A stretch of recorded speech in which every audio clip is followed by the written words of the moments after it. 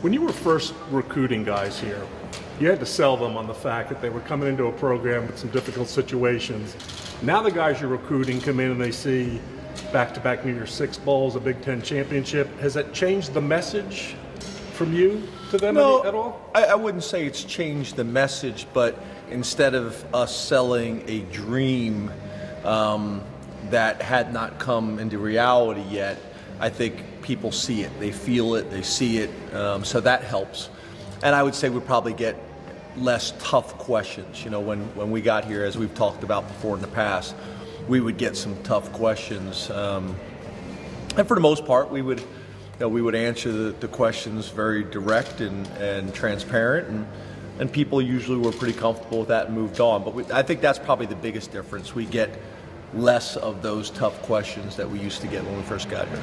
Is that I was just going to say, is that a relief on your part that you're able to recruit now without having to worry about tough questions? Is it that you're judged solely on the merits of your program now? I think that helps. I mean, obviously you prefer to be talking about things that you have control over. You know, our graduation rates, the success of the guys on the field, our total development of our players. You know, talking about the NFL, talking about graduation rates, all those types of things, rather than things that are outside of your control or outside of your time frame. James, you have a number of Philadelphia area players on your team. The state has always been very good about players, but I'm curious whether you believe Philadelphia is now producing more players and more Division I prospects. I mean, we just saw some guys from Philadelphia drafted in this NFL draft. Have you seen an uptick in the talent level in the city of Philadelphia? And where are you from? Philadelphia. The best. That's a great answer. Yeah, that's the best. No, seriously, you know, obviously I grew up just outside, about 15, 20 minutes from Center City, Philadelphia. So, you know, this area I think has always been, you know, very, very strong, and the high school football has been always very well respected. And obviously where you have the highest population, you know, when you talk about Philadelphia, you talk about Harrisburg, you talk about Pittsburgh for the state, that's no different than all across the country. You're going to have the best opportunities. But what you've seen is you've seen certain programs that have really done a good job. They've been able to keep their coaches for long periods of time. They've played winning football. They've taught really good fundamentals and techniques, and then strong academics. So you kind of get a combination of all those types of things, which I think are important for the game at the high school level, and important for us from a recruiting perspective. So, you know, it's been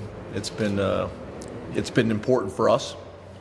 I think we did a very good job early on identifying some kids that we wanted in our program from all different backgrounds and all different perspectives, and for the most part, those guys, you know, you look at our Philadelphia players, you know, they've had significant contributions for us. The biggest difference is between coaching this team and the last team?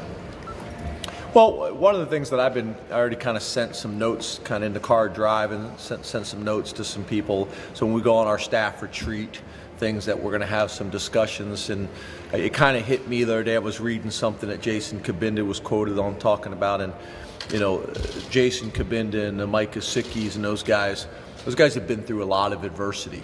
You know, as a program, they've been through a lot of adversity individually. They had to overcome stuff. They had to work through things, and well, you have to be careful when you have a couple of seasons in a row. You're going to have a portion of your team that maybe hasn't been through that adversity. So making sure that our team is mature enough to handle that and don't feel like winning is just a birthright at Penn State, because it's not.